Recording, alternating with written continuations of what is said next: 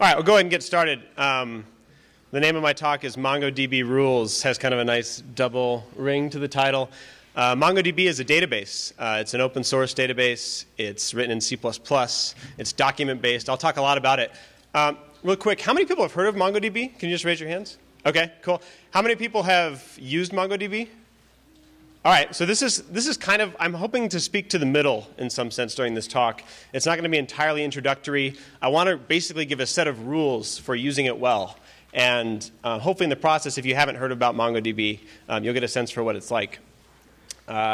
So the first thing, I just want to take care of some really important business before I actually get into the meat of my talk. So there's a happy hippo. Okay, the important business. My name's Kyle Banker. I work for a company called 10gen. And all 10gen is the company that sponsors MongoDB's development. I'm at What on Twitter. I'm Kyle at 10gen.com. We're at mongodb.org. There's very good docs, and you can download the binaries there. You don't have to compile it and get it running pretty quickly. And if you ever happen to have a question on MongoDB, the Google group is a great place. You can usually get an answer in about 20 seconds. So check that out. MongoDB rules. So I want to ask one more question, and that's how many people here are using some type of NoSQL database? Okay, so maybe like 30, 40%. And of those of you who are using a NoSQL database, raise your hand if you are using it for some kind of operational reason. In other words, you need extra performance or you need scalability. So maybe half. I feel like when the discussion comes to NoSQL databases, most of us are concerned about performance and scalability. And that's really important, and I think MongoDB addresses that. But there's another side to it, which you might not have a scaling problem, but there may still be a reason for you to use a NoSQL database like MongoDB, and that's that it makes things really easy to understand. It makes your data easy to understand. That was my initial kind of reason for being attracted to it, and I think you'll see kind of why that might be if you haven't tried it already. So rule number one is to get to know the real MongoDB. What does that mean? There are some pretty good ORMs out there. They're kind of like ORMs. So we have MongoMapper is pretty famous, and Mongoid, and there's a whole bunch of others in the Ruby community. And those kind of give you a very active record-y kind of interface to Mongo.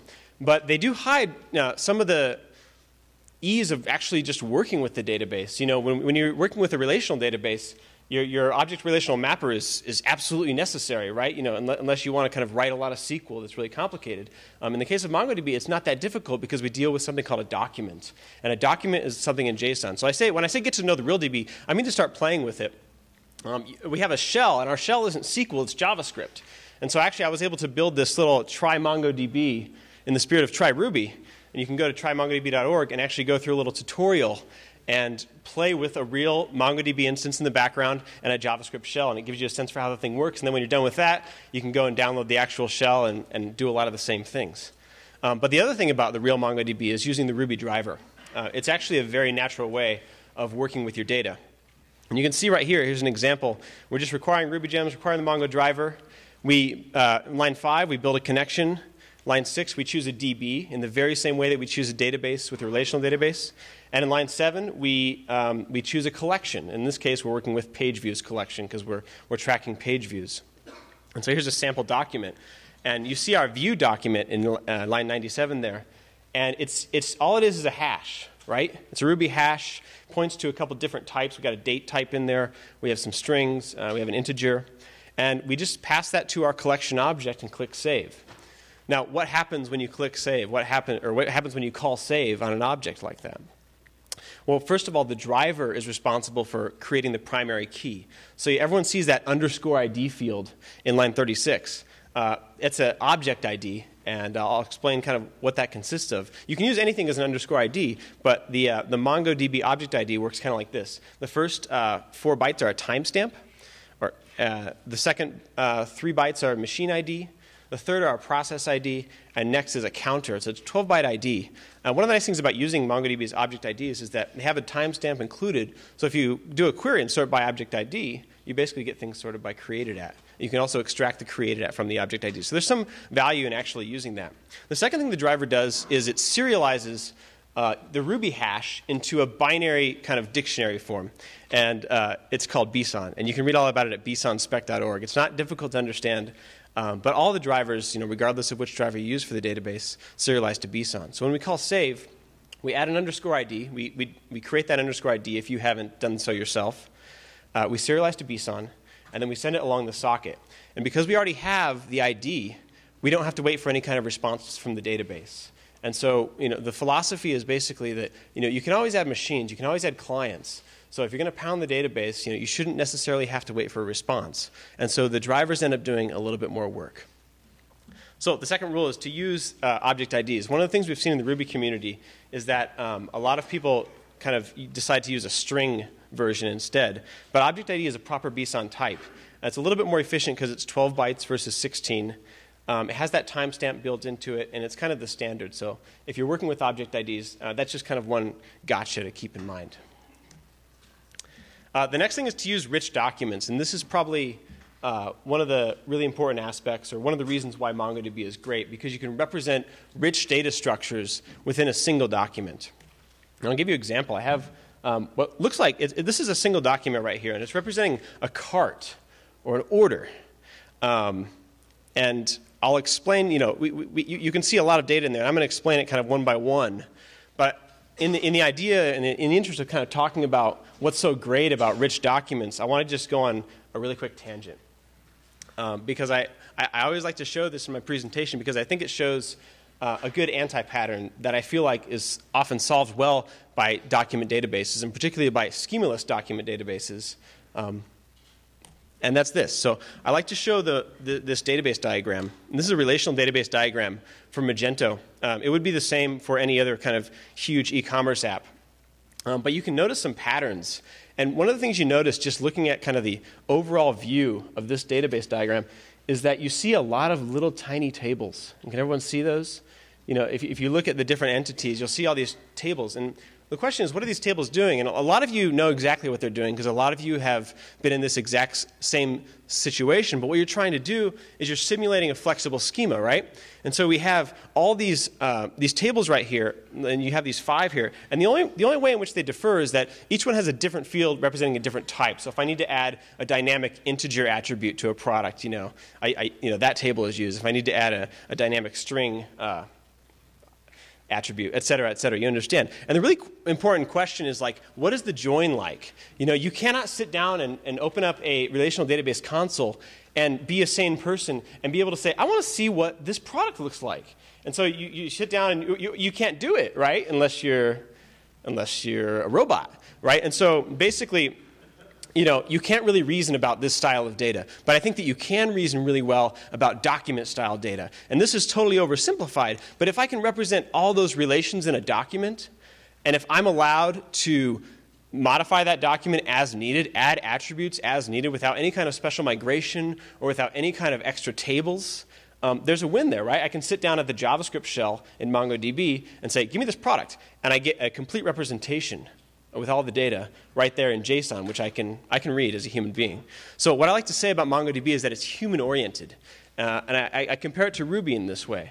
We're able to conceive of the data, with a document kind of model. We're able to look at objects as kind of holistic entities, as opposed to completely normalizing and decomposing those objects. Not that that's not necessary in cases. It definitely is necessary in cases. But I see this as a huge advantage to a document-oriented database and a good reason to use it. So if we go back to our order here, our cart, right, you can see that I have a couple of line items, right? And one is a lumberjack laptop case. So I bought this laptop case online because I thought it looked kind of cool when it was online. And when I got it, I realized it looks like a lumberjack's laptop case. It's kind of flannel, and it's not very cool at all. But anyway, that's my lumberjack laptop case. And you can see I have the SKU and I have the list price. You can see I can also store the shipping address in the same document. And different kinds of totals at the bottom. If I go back, though, the line items, right, it points to an array of other objects. And all of that is represented pretty economically, I feel like, in this object. But this wouldn't be of any value to us if we couldn't actually query it or manipulate it with our database. And that's the nice thing about MongoDB is that you can actually query on these items and manipulate these items. So we say that MongoDB has dynamic queries, and that's just like a relational database, right? I don't have to define everything up front. So you see a super simple query right here. I'm just looking for something by user ID. And that's totally straightforward to us. But look at the second query here. Well, the first thing is I'm creating an index. And you'll notice that the index on this collection is going to exist on an inner object. So I'm creating it on lineitems.sku. So you see in here, if you could look at my lineitems object, it's lineitems.sku, right? .sku. So when I do that query for that attribute on line 49, I actually use an index. So that can actually be efficient. I don't have to iterate over all these documents. I can do efficient queries over a rich structure. Here's a slightly more complicated query, but I just wanted to give an example of what's possible. Let's say I wanted to find the most expensive product purchased in the last week.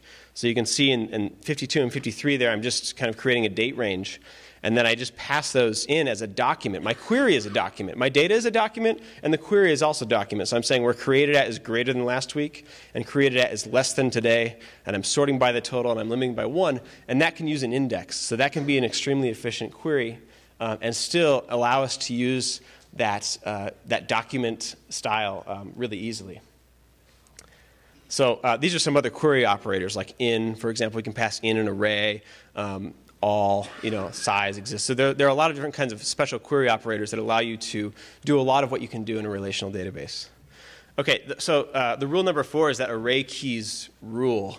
And let me just give you an example. You can really simplify tiny relationships. Tags are just a really good example. So you see this. I have a document here on line 68, and it's a link. Right? And so say I'm having a social news site, right? And I want to have it be taggable. So I have a link, I have a title, I have a URL, and then I have an array of tags, right? Tech, startups, and time waster. And then I go links.save, and I save the link, right?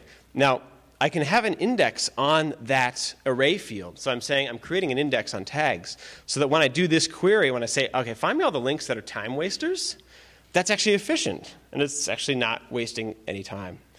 So that this uses an index, and you see the query is very straightforward. I don't have to do any special iterating over the document. So that's just a nice thing. Whereas in a relational database, we'd have this table that's really small, that has some kind of like user ID, tag ID, and a piece of text for the actual tag, something like that. And here we can just totally eliminate that level of normalization and just throw it right into our document. So that's one reason that array keys rule. The second reason they rule is because you can represent kind of more complex things like many-to-many relationships. So say I have like products and categories, and you can see the category here, just a title, vinyl. The product is some record. And the category IDs are just an array of object IDs. Now I can have an index on that so that any kind of query on that is efficient. If I want to find all the products in the vinyl category, the query is super simple. I just pass it this document, products.find, where the category's ID is the object ID. And the MongoDB knows how to kind of use that array efficiently and do an efficient query in that case. If I want to find all the categories for the product, the same thing. It's just kind of a reverse process. It's a slightly different query. But the important thing is no join table. Right? I can represent this really simply. So number 5, use atomic operators. So a lot of you are probably familiar. Everyone know, Redis is pretty famous because it uses atomic operators. MongoDB has a whole bunch of atomic operators as well, allowing you to kind of modify, a single key in place, which can be really efficient. You don't have to pull it down and modify it and send it back up to the database. So, for example, oops, this didn't come out right. But say you're building Hacker News, and you want to implement that upvote functionality right here. So the query looks like this, right? We want to find a post with a given ID, some ID X, and where the voters does not contain this user's voter ID, right? So that query only succeeds if that voter hasn't voted on that particular item yet. And then the update looks like this. If that query succeeds, then we're going to push, which is an atomic operation, we're going to push the voter ID onto the voters array. So that's an array of voters. And then we're going to increment the votes by 1. So we're caching that value. So we don't have to kind of dynamically count that every single time. And somehow I put that twice. But what I meant to do was just send it up to the database. So you can set, when you do an update operation, you have the query for the particular document and then the update. And I use those atomic update operators right there to kind of handle all of that in place. I don't have to bring anything down from the database. And that can succeed all in one operation without going to multiple tables, anything like that. So another kind of cool example is concert seats. And we have this command called find and modify. It's a special command. Usually when you do operations to MongoDB, kind of I was talking about earlier, you don't wait for a response from the database. And so when you do an update, you're not going to wait for any kind of response from the database. But if you do need a response, we have a special command called find and modify. And commands are special entities in MongoDB. And so you basically create them with a hash. So I'm saying, look at the seats collection here.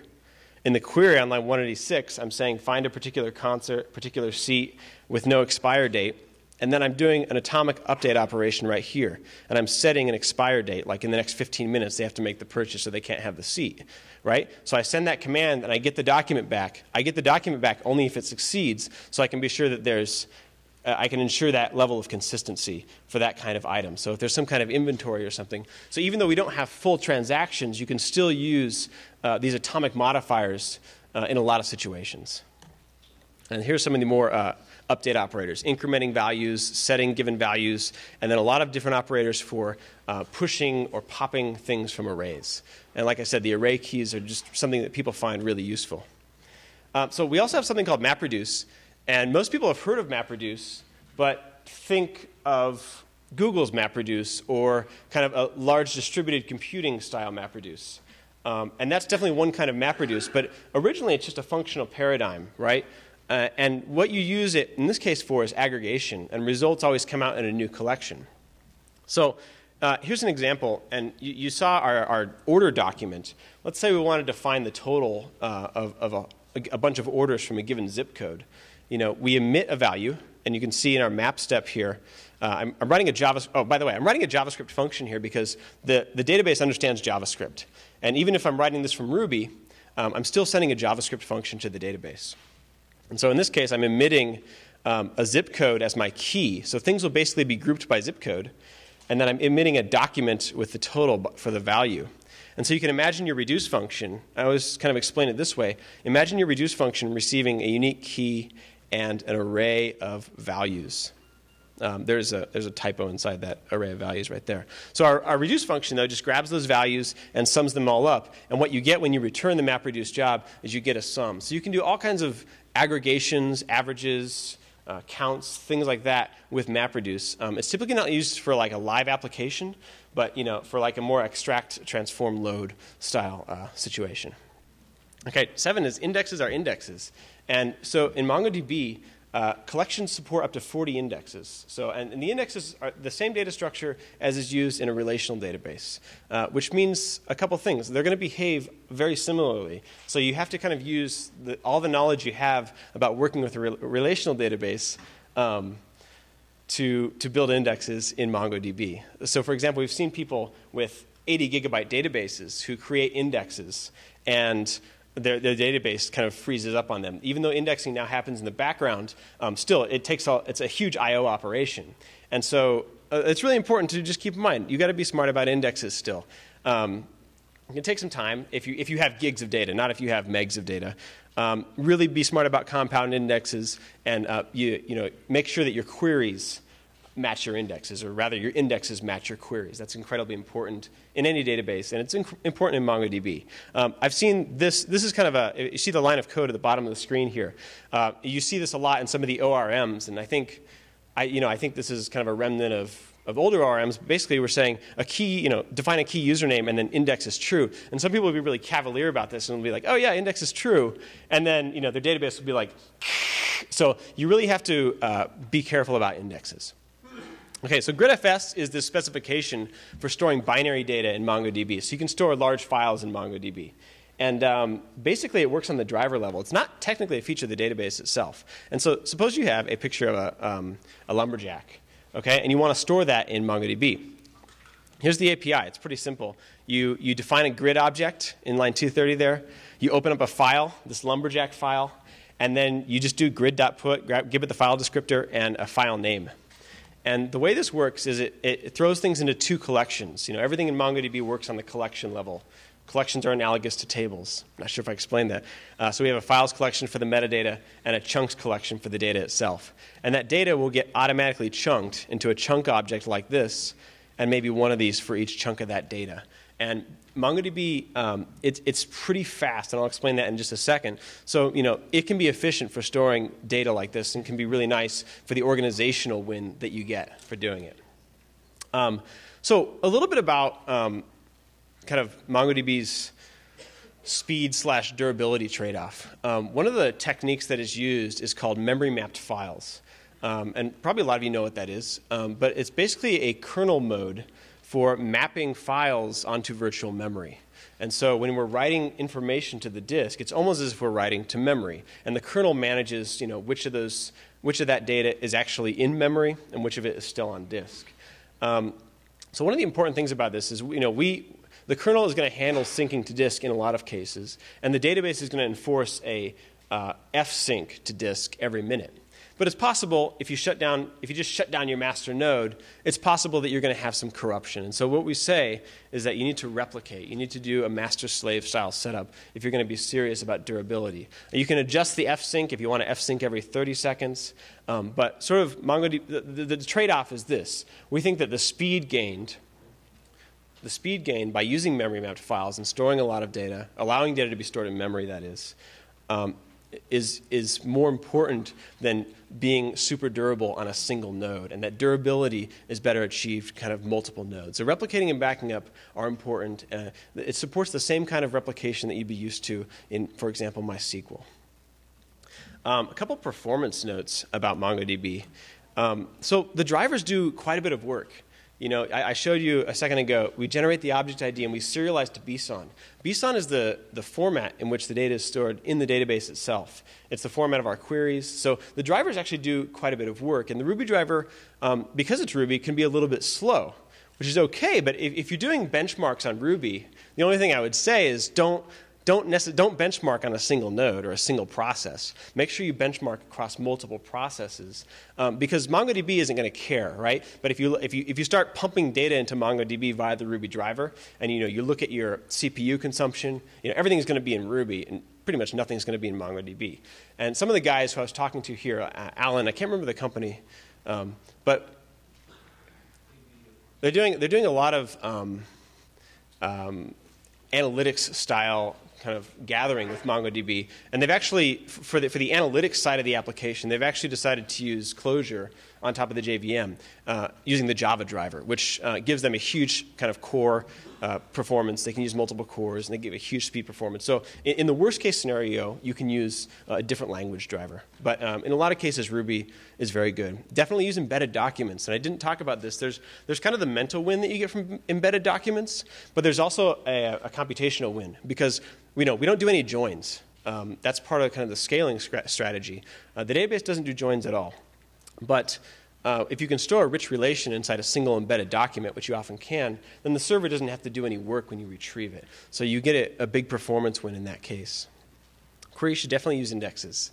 I think a lot of you know that, but we've seen people who don't necessarily know that, and so it's just good to remind. Keeping indexes in RAM is really important, and keeping your working set in RAM are important. Those are important with a relational database. Those are important with MongoDB as well. So we've seen people with 80 gigabyte databases who have 4 gigabytes of RAM and 4 gigabytes of indexes, and they're wondering why performance is hurting. You really need more RAM, or you need to scale out.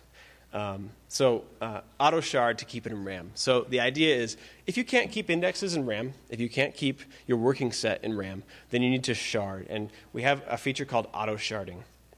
I'm not going to explain it in too much detail. I'm just going to give you the basics here. But data is automatically chunked across multiple shard clusters, and you route all of your information through a MongoDB client, which automatically distributes your queries, updates, etc., to each of the individual shards. All the shards are completely autonomous. They don't communicate with one another, which is the reason we don't support multi-object transactions and joins.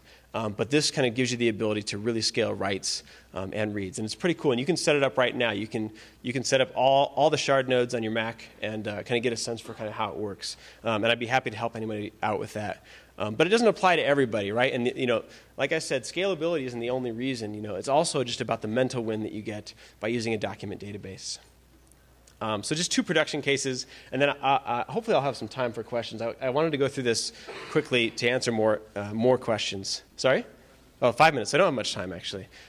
So just SourceForge.net, they use it. They store all their project pages in MongoDB. They can store all the information on the project page in a single document. So it gives them a huge win in terms of their queryability. They don't have to do any kind of joins on the server. If they need to add attributes, that happens completely dynamically. And they've been running it since last June. And you can see presentations on it on the web in different Python conferences. They've talked quite a bit about it. Oh, shoot. I meant for that to say GitHub. Actually, GitHub's using it for a back-end analytics. And I know I had to mention GitHub because I know we're not really SourceForgers here. And then I want to talk about Harmony App, which is John Neunemaker's pretty cool CMS. They're originally on MySQL, but they switched to Mongo, and it just completely simplified their schema. And especially when you're dealing with something like a CMS, it makes sense to have something really dynamic where you can store a lot of information in a single document. And there's a whole bunch of other production deployments, and you can check our page to see some details on those. And I'm willing to take any questions. Yes? Are you familiar with Rescue that is being used with Redis? Do you think you could build that with Mongo? I think so. Now that you have that find and modify command that I showed you, you can easily go up and set the status of something and bring it right back in the same operation. So yeah, I definitely think you could. And I think somebody's working on it actually. Yes. Can you describe or just give a little bit more on what an embedded document is, and also talk about Okay. Well, I mean, that's just you don't have to call it an embedded document. All it really refers to is the idea of a document containing kind of documents within documents. So you saw, for example, that example I gave of the order, and the line items represented an array of other documents inside of it, right? So that's one example. Another example might be if you had a simple blog and you wanted to put all of your comments inside the post object, you could do that. And so that's the idea of kind of embedding another structure inside the same structure. Basically, any structure you can represent with a Ruby hash, you can send to MongoDB. Sure. A little bit about the differences between MongoDB and Couch. Yeah, I can't totally explain all of them, but so there's a lot of differences actually. The biggest difference I think is dynamic queryability. Okay, so CouchDB, there's a lot of differences, really. CouchDB uses HTTP. MongoDB uses a binary protocol over a socket. CouchDB has a kind of they focus on this kind of multi-master replication scheme, whereas MongoDB's path to scalability is via a auto-sharding mechanism. CouchDB, you query you have to build indexes using a map-reduce language. And so you write these map-reduce functions that build a B-tree index in the background, and then you're able to do queries on that. Whereas MongoDB, you're able to do queries kind of ad hoc as you will, and build the indexes more in kind of the way that you would in MySQL. Also, MongoDB supports atomic updates, which I don't think CouchDB supports. So those are a few of the differences. Yes? Kyle, I was wondering, when a lot of us started with Ruby, I think we start out writing Java in Ruby. You wouldn't want to make the same mistake of moving to Mongo. How can we break our SQL background? What's kind of the high-level design? Is there a good document, tutorial? I've written some documents on data modeling. We have a couple documents on our website on data modeling. In general, I would say trivial relationships that exist in a relational database should be contained in a single document. And then more complicated relationships where you have two full-fledged entities, that's sort of a judgment call. And you need to kind of decide on what your use cases are and whether that's going to fit in a single document or whether you can normalize. And there's nothing wrong with normalizing in MongoDB a little bit. And plenty of people do it. It's designed for that as well. Yes? I heard people talk about needing to use short key names because they're listed over and over. Is that? I don't think that's a problem in practice, but people have worried about that. But I mean, I haven't seen that in any cases, really. I mean, yeah. Are there any things you have to worry about with character set encoding? Can you store all of Unicode? Yeah. So everything, for the moment, everything needs to go in as UTF-8. So we're not supporting particular, or various character sets and there may be some way to go in terms of that.